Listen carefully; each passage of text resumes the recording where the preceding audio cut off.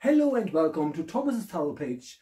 This is your Gemini, or this is for Gemini, this is your June 2022 general reading. And for those of you who have seen these videos of mine before, I'm not at home. I'm at my friend's house, L M Cooke's house. And look at all the artwork. We're actually working on a card deck together. And the Kickstarter will be coming, so it's all explained. So keep an eye out for that. And we're just doing the regular general readings. Remember that general readings, they may or may not resonate with you. And what we will do is he will slightly separate the topics. So firstly, we will look at the overall energy for the month of May for the sign of Gemini, before we then move into the emotional core, see what can go, maybe love is coming in, who knows.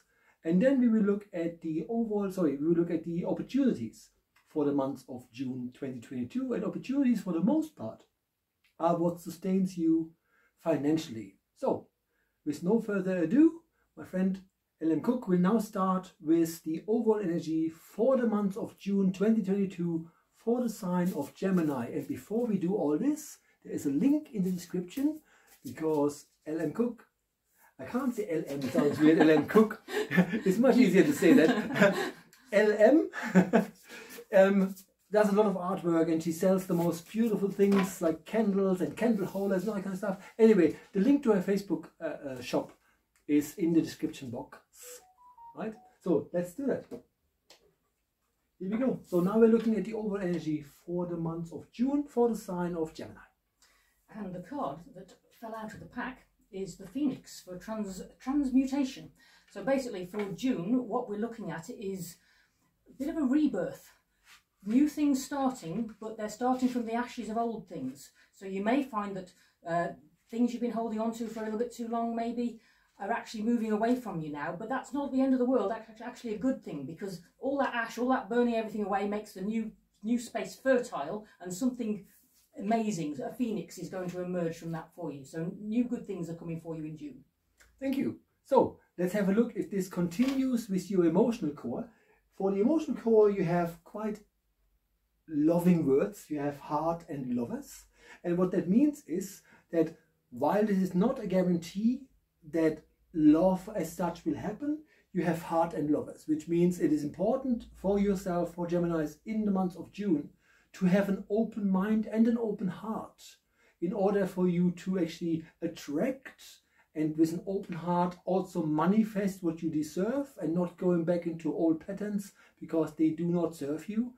And it is important to remember this because of the Phoenix, renewal kind of stuff. You don't want to renew things you no longer need. So the heart energy really has to do with new beginnings, and very likely with love and relationships. From the combination of these two cards, I do not get the feeling that in the month of June there is an awful lot of healing that has to be done for Gemini, right?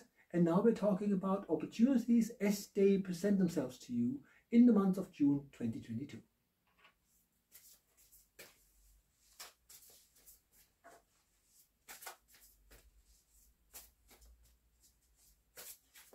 Wait till they jump out, I'm afraid. Yeah, all good.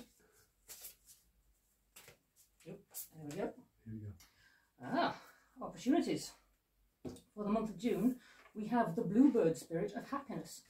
So the opportunities that are going to come your way are going to be things that will actually make you joyful. So you're going to have to look out for this quite a lot, because happiness isn't one of those things that's easy to find necessarily. So keep your eyes open. What are the things that actually give you joy? And follow those, because those are where the opportunities will present themselves. So you may find there's a passion you have that you really want to follow. That's something that really sparks, makes your life light up a little bit. And if you follow that, that's where the opportunities will present themselves. Might be in a new job, might be in a new way of looking at yourself, or a new way of meeting people, that kind of thing.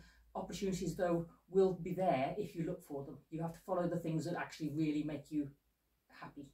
Yeah, always reminds me of Follow the White Rabbit from what was the name of the movie? The Matrix. Here we go. Anyway, thank you so much for joining me. And that was your June 2022 Gemini general reading with myself, Thomas Janak. And if you like my work, you can now buy me a coffee on buymeacoffee.com/medium Thomas. That's buymeacoffee.com/medium Thomas. See you all next month. Bye bye.